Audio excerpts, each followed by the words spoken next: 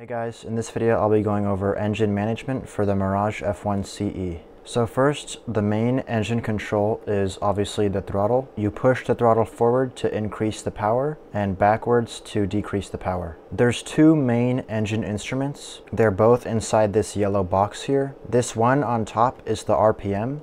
So this shows you how fast the engine is spinning. If I increase my throttle, obviously my RPM will increase. The bottom gauge is for the engine temperature. Let's go over some more engine controls now. First is the fuel dipper.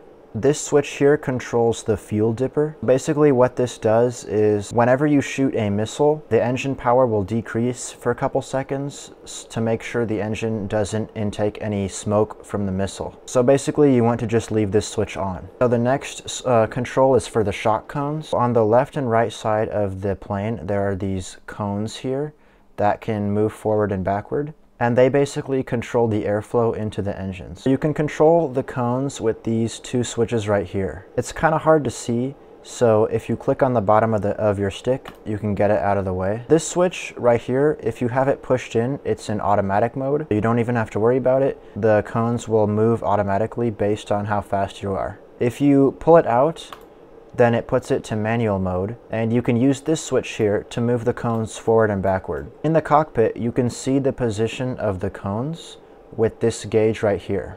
If I use this switch and look at the gauge, you can see it moving because the cones are moving. In DCS, I would just always leave it in automatic. The only reason manual mode is here is in case automatic mode breaks. I'm not sure if it can break in DCS, but if it can, then you can use manual mode. But once again, I would just always leave it in automatic. Now I'll talk about the afterburner.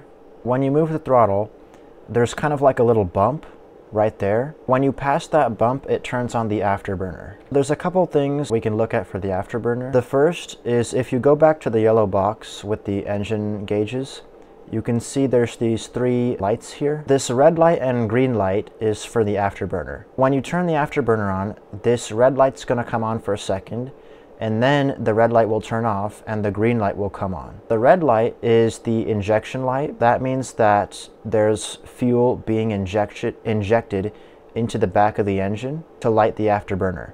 Once it's lit, this light will turn off and the green light will turn on, and that means the afterburner is running.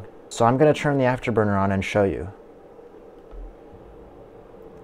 So as you can see, the red light was on for a second and now the green light's on. And if I bring the afterburner back, then the green light will turn off. So that's what those two lights are. By the way, if you click on the lights, you can test them. And I'll talk about this orange light here later. There's one other afterburner control. It's all the way back here. There's this yellow cover here. And this basically is like a master switch for the afterburner. If you flip the cover up, and it's kind of hard to click it, but if you click on the top here, it will turn that switch off, and basically no matter what you do, it won't let you turn the afterburner on. Even if I bring the throttle forward, you can see the afterburner doesn't turn on. This switch is used for emergencies, like maybe the afterburner is not turning off, or maybe there's a fire or something. That's what this is for. If you click the cover, you can turn the switch back on, and then the afterburner will work again. Alright, so now I'll talk about this orange light here. Normally in the Mirage F1, you can turn the afterburner on from any throttle position. What I mean is, even if my throttle's all the way back, if I want, I can just turn the afterburner straight on like this. I don't have to move it forward and then wait for it to stabilize and then turn it on. I can just turn it on from wherever I want. I can just go, if I want, I can have the throttle all the way back and then just turn it straight on like that. If this orange light is on, that means that system is broken, and that means that if you want to turn the afterburner on, you have to bring the throttle all the way up just before the afterburner, and then you have to wait for the RPM to stabilize, and then you have to turn the afterburner on. I'm not sure if it's modeled in DCS yet, but if it is modeled and you see the orange light come on, that basically means that you have to make sure you bring your throttle all the way up to just to the afterburner, wait for the RPM to stabilize, and then turn the afterburner on. Now I'll talk about the emergency regulation switch. Up here on the left, there's this switch and there's this little control lever right here. Normally you control the engine RPM with your throttle, but if you go to this switch and you flip it up, then the engine RPM will not be controlled by the throttle. It will be controlled by this little lever right here. You can see when I move the lever back and forth, if you watch the RPM, you'll see it increase like that. So what this is for is if the throttle is not being responsive for some reason, like if you're moving the throttle and the RPM is kind of stuck or not changing, then you can try using this mode, and instead of using the throttle, you can try using this to control the RPM. Also, apparently, if there is an oil pump failure, then you can also use this too. By the way, there's also a red light here that shows you when it's on. So if I turn it off, you can see the red light goes out, and then I can control it with the throttle again. You probably won't have to use this in DCS, but it's there if you want it. Next, I'll talk about the JPT emergency regulation switch. It's this one right here in the back. It's right next to the afterburner cutoff. In the plane, there's a system that regulates the fuel flow to make sure the engine temperature is okay. If that system breaks for some reason, what you can do is you can put this into manual mode. Once again, this is probably something that you'll never have to use in DCS. I would just always leave it in automatic. That was all the engine controls. Now I'm just going to be talking about different types of emergencies. So now I'll be going over compressor stalls. A compressor stall is basically where there is a disruption of airflow to the engine. It tends to happen with older engines.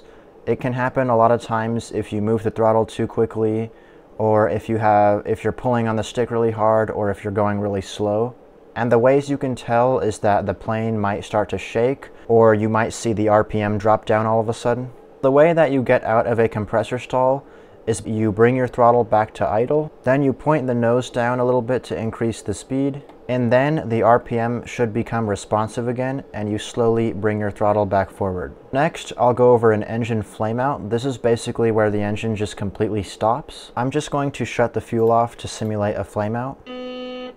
If there's an engine flameout, what you do is first you bring your throttle all the way back to idle, then you turn off the air conditioner because you want to have as much air as possible to restart the engine. Then you point the nose down because you want to have some airspeed to get the engine spinning to restart it. And then it's really hard to see. Actually, right now I can't see it, but I can still click on it. But there's a little button here, like under the throttle. And if you hover your mouse over it, you can see it's there, in-flight relight control. So what you're going to do is click on that, and you weren't able to see it, but it moved. And that is going to restart your engine. So you can see my RPM just started to go up right now. So you can see it's restarting my engine now. Once it restarts, all you have to do is slowly increase your throttle, and your engine should be working again. Then you can turn your air conditioner back on and you're good to go. If the engine doesn't restart, you can try it again. That switch I mentioned earlier, after 30 seconds, it will automatically flip back.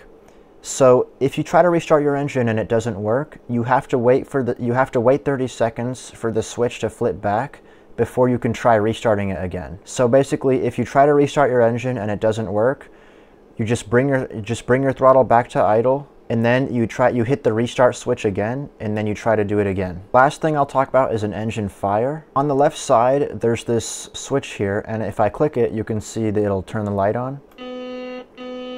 This switch will tell you if you have an engine fire. There's a top part and a bottom part. You can see the top part that says react and the bottom part that says PC. If the top part lights up, that means your engine is on fire. And if the bottom part lights up, that means your afterburner is on fire. If the engine is on fire, you bring the throttle all the way back to idle, and then you click on it to put it to the off position. Then you turn off the fuel. So you flip up this red cover here and turn the fuel off. Once you turn the throttle off and the fuel off, if the fire light goes out, then you can try restarting the engine. If you do all that and the fire is still there, then there's nothing you can do and you have to just eject. Now, if you have an afterburner fire, what you do is first you turn the afterburner off, then you use the emergency switch to cut off the afterburner. So flip up this yellow cover we talked about earlier, and then it's kind of hard, but click the top of it to turn the switch off. If the fire light goes out, then basically you're good to keep flying. You just can't use the afterburner anymore. If the light is still on, then you have to eject. That was engine management for the Mirage F1CE. Thanks for checking out this video, and I'll see you later.